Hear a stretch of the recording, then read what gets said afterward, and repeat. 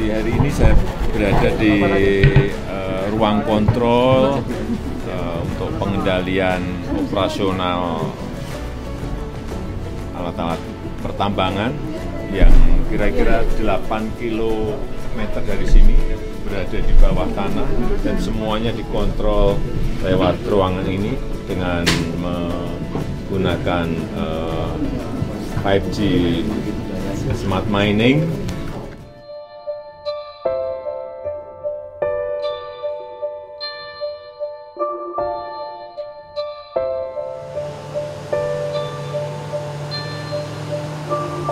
Saya karyawan Freeport, masuk di Freeport 98 di eksplorasi, sampai sekarang masih di geoengineering.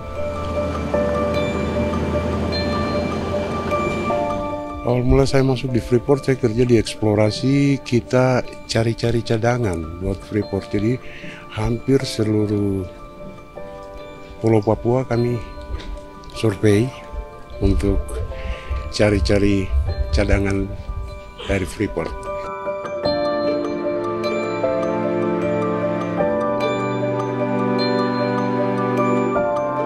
Sebenarnya tidak ada kendala sebenarnya dari background kita mau dari mana saja, yang penting kita ada hati untuk kerja, pengen belajar, mudah semua.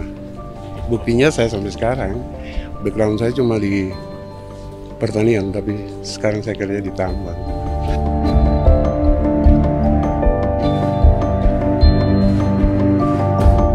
Kami memang berkomitmen untuk terus meningkatkan jumlah karyawan Papua. Sekarang ini ada 41% karyawan Papua dan ada 1 orang direktur, anggota direksi anak Papua dengan 9 vice president dan ada 45 manajer anak Papua. Jadi memang program-program pelatihan pendidikan juga terus ditingkatkan supaya jumlahnya bisa lebih banyak lagi. PT Freeport untuk saya pribadi luar biasa untuk kami, terutama kami putra daerah.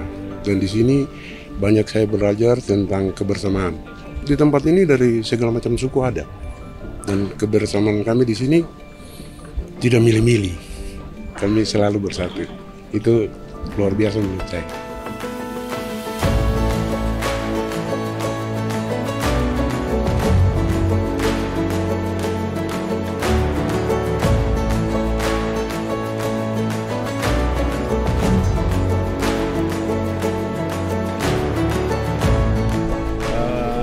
Pagi hari ini saya berada di ruang kontrol untuk pengendalian operasional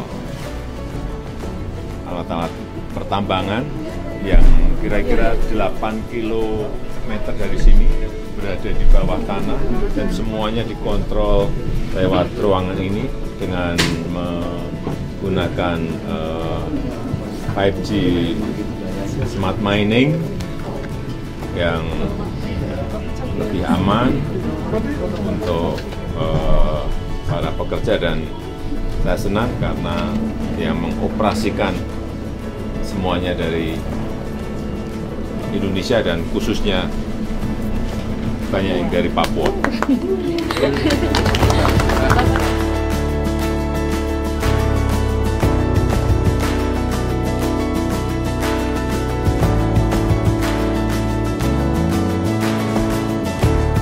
Pertama, ini adalah kunjungan Presiden ke Tembagapura setelah terakhir tuh Presiden kedua Republik Indonesia, Soeharto. Jadi ini hal yang luar biasa sekali, terutama pasca divestasi 51,2%, di mana PT FI sekarang sudah dimiliki oleh pemerintah Republik Indonesia secara mayoritas, dan ini adalah satu milestone besar buat PT FI. Saya sendiri mau ucapkan terima kasih kepada Bapak Presiden karena cuma Bapak Jokowi yang bisa kembalikan harkat dan martabat kita warga negara Indonesia. 51,2% itu kembali cuma karena Bapak dia, dan itu luar biasa menurut saya.